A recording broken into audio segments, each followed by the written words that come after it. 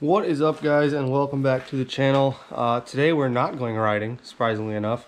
No, today is actually a shop day, and I'm going to guess that a lot of you, the reason you clicked on this video is because of the thumbnail and because of the title. We are actually going to be tunnel cutting my 2004 Skidoo Summit 800. Obviously I know a lot of the stuff, it's not all 2004 Summit. I mean, that's different. Bar risers are different. The skis are backwards and all this stuff. But anyway, we're gonna do a bunch of maintenance on this because I haven't actually touched it at all this year. But then we're also going to be tunnel cutting it. I'm thinking probably 5 or 6 inches off. Be my guess. It's gonna depend on where that cooler is. I'm sure I'm gonna get some comments on here like, why would you tunnel cut this thing? The big issue that I keep running into is this. And I have re-riveted, and I've even tried like the nasty bolt method and everything, and nothing keeps that from like getting loose every time. Because these things, they're a lot of fun to get skis up. I know a lot of people agree with me there. Half the posts I see on Facebook all the time are how to get these things to wheelie. But anyway, so every time the front goes up, well, it forces this back to go down, and then it catches this on the snow, and then that in turn puts a bunch of force on that, which makes that loose. Or sometimes you just get backwards enough where this actually drags on the ground and does a whole lot of damage. So I'm gonna tunnel cut this, move all this stuff forward. Still gonna have taillights, still gonna have a bumper, still gonna have all that. I'm just gonna have a little more clearance. Plus it'll look sweet. So yeah, we're gonna do that. A couple other things we gotta do. We gotta pull this snow guard off right here because the other side broke off and I don't feel like fixing it. I'm gonna delete on these until I can find some other ones. If anyone knows of some good, decent hand guards, I mean, my hand warmer and thumb warmer work on this, but even the wind deflection's kind of nice. Other than these, because these broke when I hit a tree, put that down in the comments. I'm kind of looking at the rocks ones, but we'll see.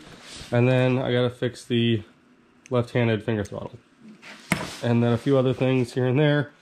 Check out the clutches, do a compression test, a few other things. But at the start of the video, I'm gonna make sure I get the tunnel cut done so everybody who doesn't want to see all the maintenance stuff doesn't have to stick around until the end. So let's get started. So I added this whole thing to help kind of hold some cargo. Gas can. Obviously it has the link system here for gas cans too. I don't have a link system. I also don't have the original seat, so it doesn't really click in that well, I would assume. This is more for just kind of holding just normal gas cans, stuff like that. But again, with this whole tunnel being like this, can't do that. So let's remove this stuff.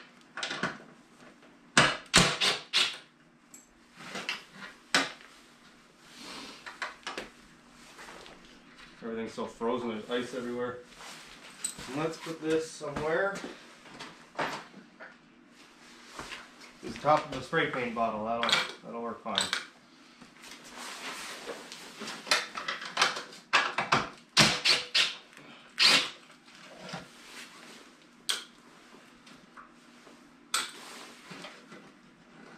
I'm curious as to what this bumper is held on by. I'm going to guess.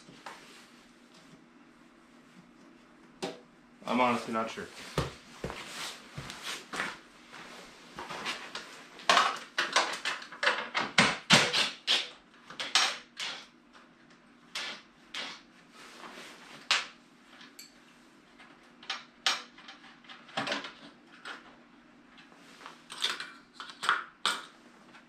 If anybody knows what taillight this is off of too, put that down in the comments. I got this on a part sled. I liked how it looked and the wiring clicked right up, so it found its way on this sled.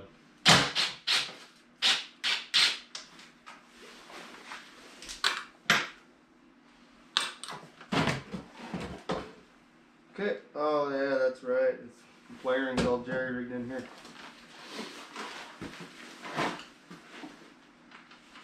It's gonna go over here for now. Alright y'all, so the next thing you're gonna want to do to get the snow flap off, there's 4 bolts in here. These 2 are full of ice, so might have to let those warm up a little bit just to get them out of there. But these ones aren't. I can show you on this one. It is a 11. It's just really bent up in there. Alright, I guess we'll show you on this one. Goes in there.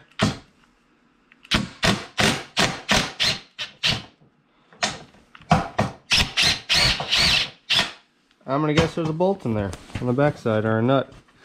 There totally is. Well, let's hope that's an 11. And it is. Cool. See if I can do some balancing act here. It's amazing how well it works when you have the right tools. That came right out. But I'm gonna put you back up on the tripod here. We'll keep going.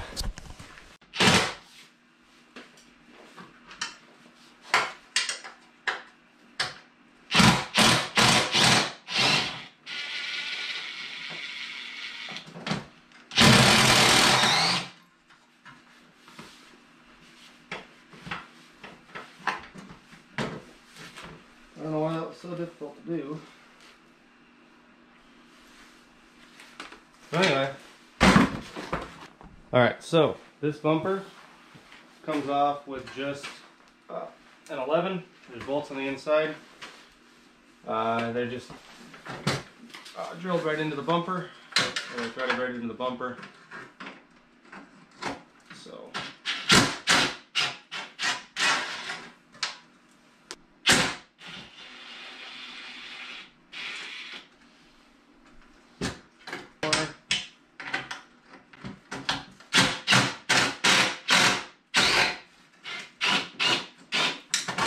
In there.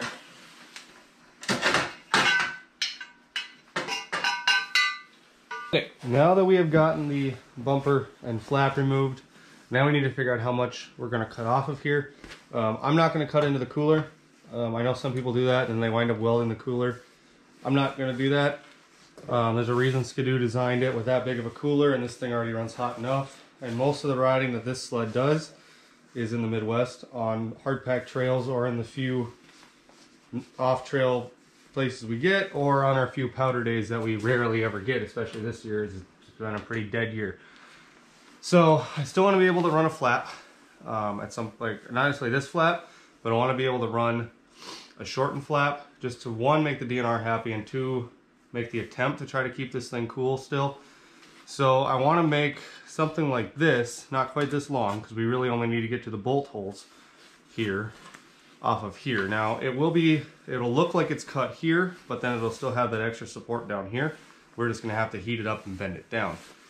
Not a big deal. I'm pretty sure if I can cut it somewhere here, flip this down, obviously we're gonna have to use my not very good mathematician skills to try to figure out how far to cut down. And my tape measure is also missing. Thanks, Autumn. No, I probably just put it somewhere, but yeah, I'll blame it on her, because when she watches this video, she'll probably laugh. Anyway, so I'm gonna measure from here down and see how far we need to get to make that flap work. The holes that were used, you can see because there's a washer still in here. Obviously I wiped this thing down, but it's been there for, I mean, I don't know how long ago 2004 was, but it was a while. So I'm thinking if we stick right along at that 2 1/4 inch range, that should be pretty good. So if we come up here, about where this is, and we put a mark at 2 1/4. Okay, I lied. 2 1/4. 2 1/4 from right where that bend starts, because we want to make sure we leave that bend so it can still stay kind of rigid. 2 1/4. We'll do a few more here just to be sure.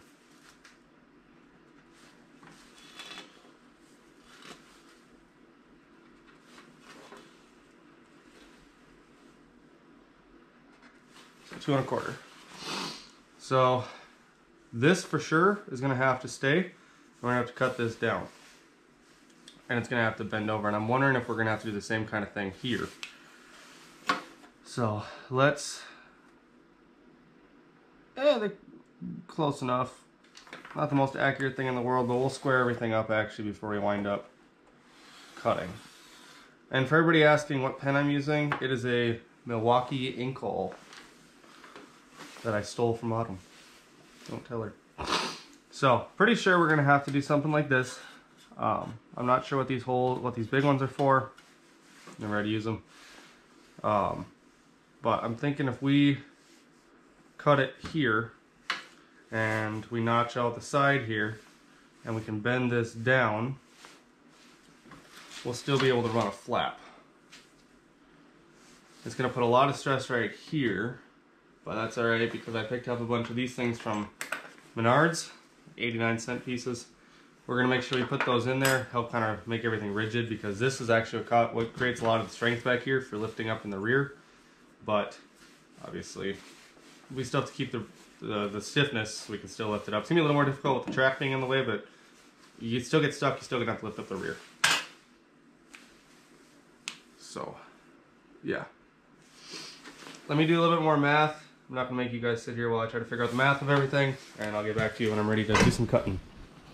And I'm sure there's going to be those people that are going to ask what tools I use for this stuff. You don't have to use all power tools. I just prefer it because I'm lazy. I have a DeWalt 1/4-inch impact, set of Hobo Freight, sockets, and an Amazon adapter, stuff like that. And I lost my wrench. And then, again, Hobo Freight grinder. I think it's, it's even the cheapest brand, it's Warrior. And then I bought my death wheel from Menards because I'm not going to trust Harbor Freight death wheels. Just a 4-inch one is all I needed for this. It's made to cut steel, it'll definitely cut aluminum. I've already taped my line. I'm going to plug it into this thing. And then, yeah, we'll get cutting. And as with anything with power tools, safety is always your #1 priority. These offer no protection in terms of if that death wheel comes apart. But we got to make YouTube happy and my mom happy. So yeah, we're going with this. I guess the sunglasses probably would have provided more protection than this, but anyway, yeah, let's do it. And I do apologize to any headphone users. This is going to be very loud. This is your one disclaimer that you're going to get.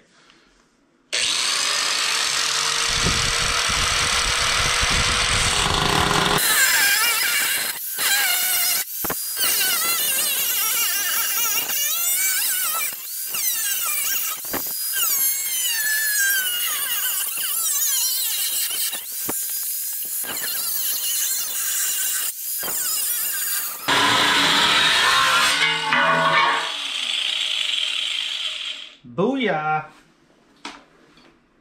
Well, here's something cool, guys. When I pulled it all apart, there was actually a little bit of weld down here, and that weld's actually broken, and so is that one. So if that kind of puts into perspective of how hard these things hit back here, I mean, those are pretty decent welds. I mean, those are better than any welds I'd be able to do. And it actually broke both of them, and you can actually see the evidence here on the back. You can actually see a nice little crease that runs here, and it's cracked there, cracked here, and a nice little crease. And some of this looks like it maybe took a rear hit. I guess I've never been hit while riding this thing, but I guess, you know, it's a 20-year-old sled. Sure, someone has. But pretty good cut. Pretty happy with that. I'm going to clean it up a little bit with just a grinder wheel. You know, there's a little bit of residue left over.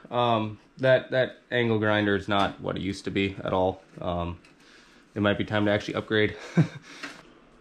All right, now my plan for bending this down and everything, and to actually keep some of the rigidity there, is I'm actually going to cut 2.5 inches here, make it even with this, so then this can fold down, and then this part here will actually fold over, and then we'll rivet those together and clamp those together so it stays pretty strong. The flap will hide it and everything, and if anything's hanging down, I'll just yap her off there, make her look all professional.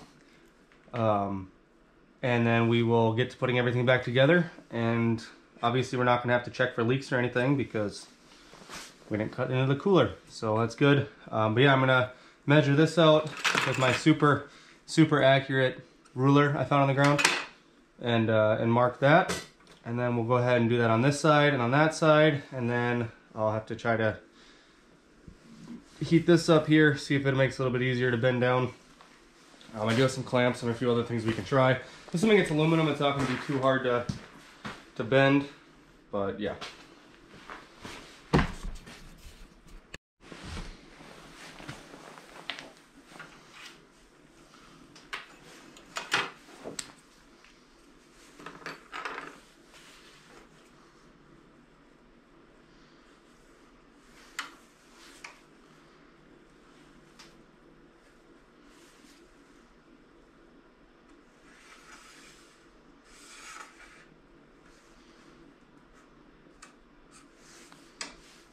That means do not cut. That's what that means.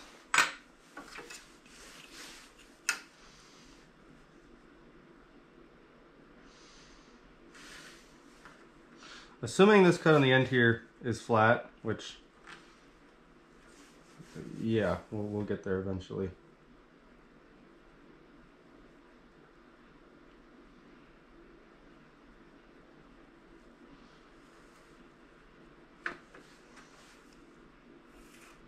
Cut that right there. I'm gonna have to be really careful that I don't overcut that because I don't want to lose all the rigidity that this still has in it.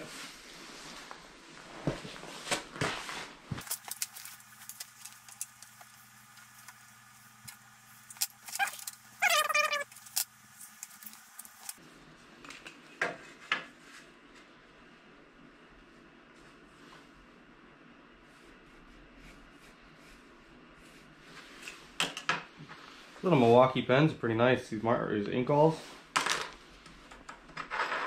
Autumn doesn't know it yet, but that just became mine. Can't forget the safety glasses.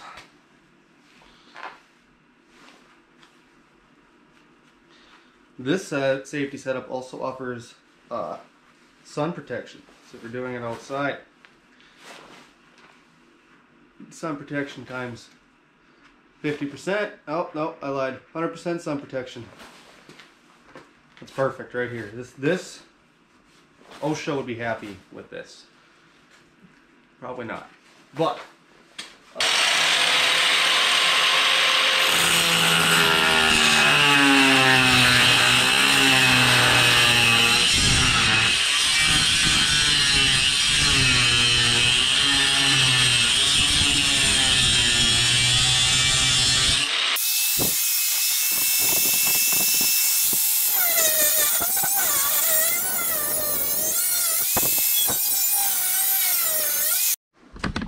okay, and here comes the tricky part. We gotta make sure we do this without bending it here.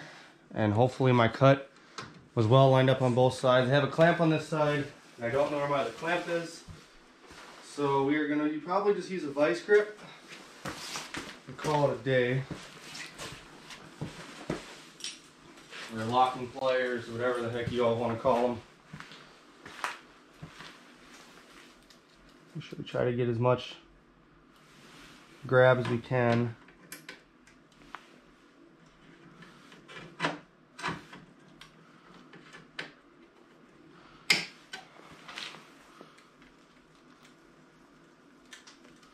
We also want to go slow with this too. We don't want to split that aluminum. See how this side's already kind of coming up a little bit. I think I might lay down a little bit of liquid heat on here, also known as a torch. See if I can maybe heat this up a little bit, see if it'll kind of help with the bend. So I'm gonna go get my torch and I'll be back with you guys. All right, and obviously again, with a torch, safety is always your #1 priority. The fire extinguisher is the snow outside, and our plan of attack, if it starts on fire, is to throw it as far as I can into the neighbor's yard. That is the goal. I also really don't want to melt this, so we're gonna move this over a little bit for the time being. We're in an enclosed building with a bunch of other flammable materials, so aside from throwing this into the neighbor's yard, if something's on fire in here, well, let's just hope my cardio is good. But yeah, again, warning to all headphone users. We don't need to melt the sled, we just need to heat it up.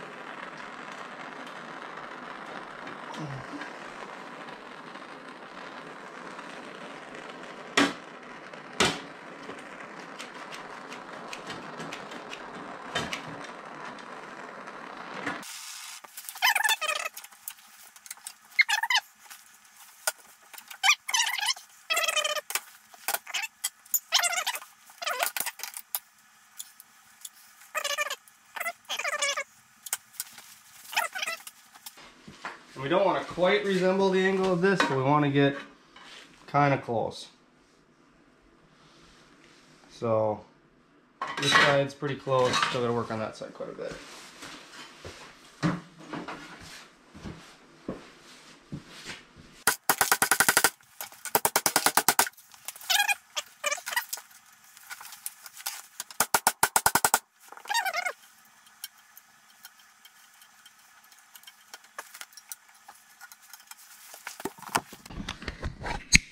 Just kind of mocking up what it might look like if I go with that angle.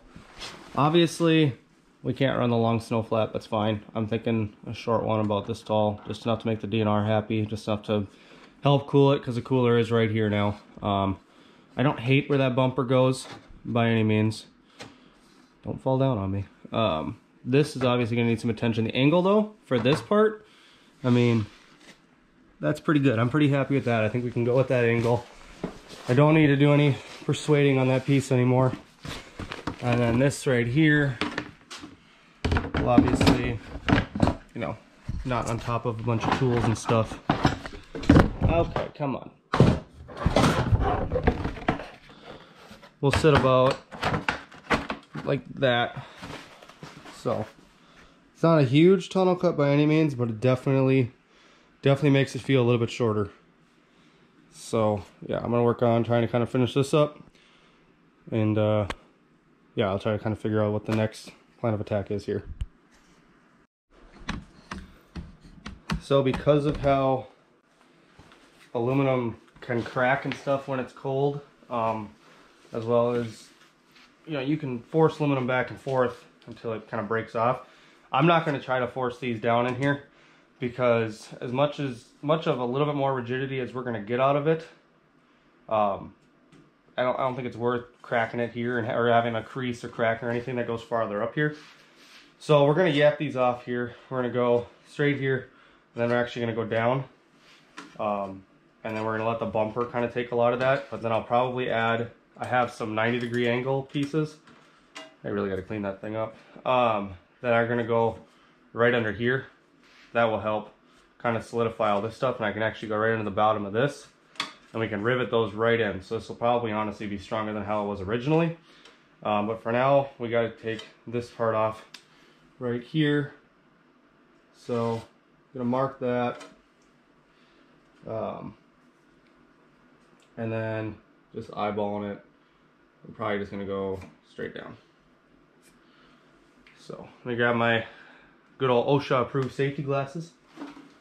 I don't want to break that tail light.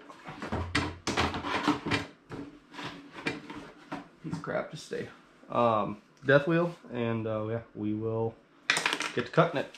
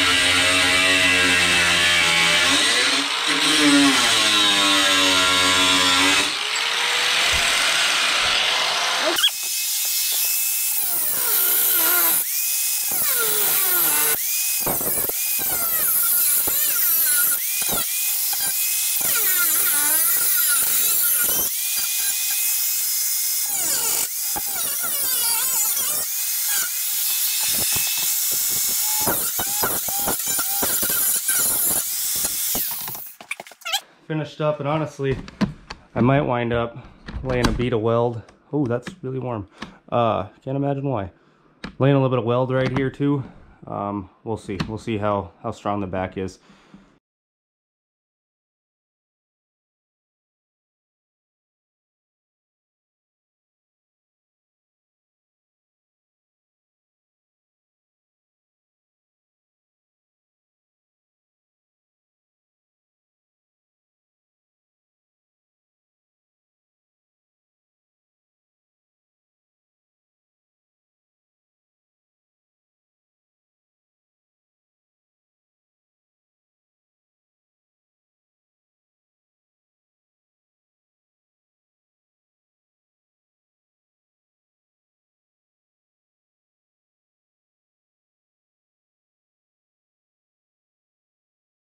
All right, so now everything's done. It's re-riveted back on.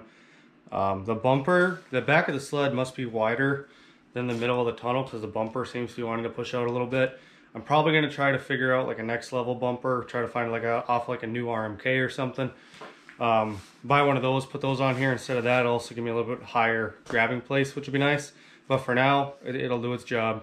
The tunnel's re-riveted back on. I'm going to put the taillight back on.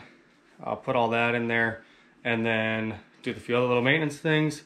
And then I'll probably go take it for a rip. And then I had bought all these little brace pieces and stuff for underneath here, but I really don't think we're gonna need it.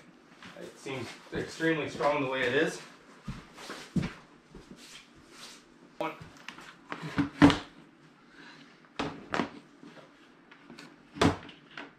You know what? I don't think I even really need to zip tie this because I don't want to make the wires too tight. It's really not too bad. I think I'm just going to let it sit underneath there. It's not going to hurt anything. It's not going to get hot enough under there for it to cause any damage by any means. So, yeah, we're going to do that. Line up the holes.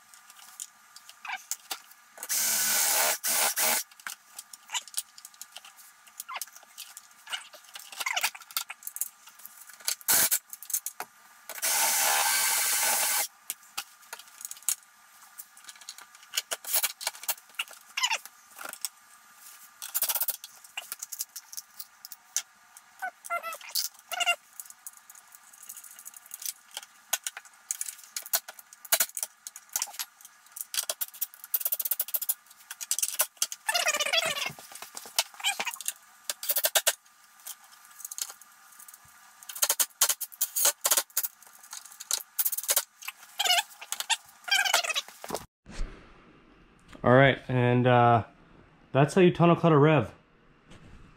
First gen rev, 2004, Skidoo Summit 800. Cut about 3-4 inches off, I think. I'll actually do the full measurement. It's a little different because of how that, we had to bend that piece down. Not sure if I'm gonna put this back on. I know Skidoo puts this in here, but I'm more of like here. So we'll see, might find a different one to put on there, maybe a little newer style.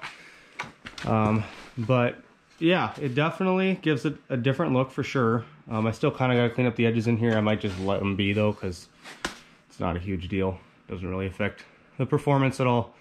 A few more maintenance things to do on this thing. I don't know if I'll film it or not. My GoPro battery's getting a little low, and I think this video's gonna be pretty long, just because I did kind of a lot of how-tos on it. And yeah, I guess we'll find out what we can get into next. All right, guys, there you have it. That is the tunnel cut. We cut quite a bit off, so I took it around a little bit. It's kind of fun. Throws up a lot more snow, that's for sure. But hopefully that back part will stay connected now and not being ripped apart as much. I will try to figure out a snow flap. I don't know. We'll see. But anyway, that's all I got for you in this video, guys. We'll catch you next time.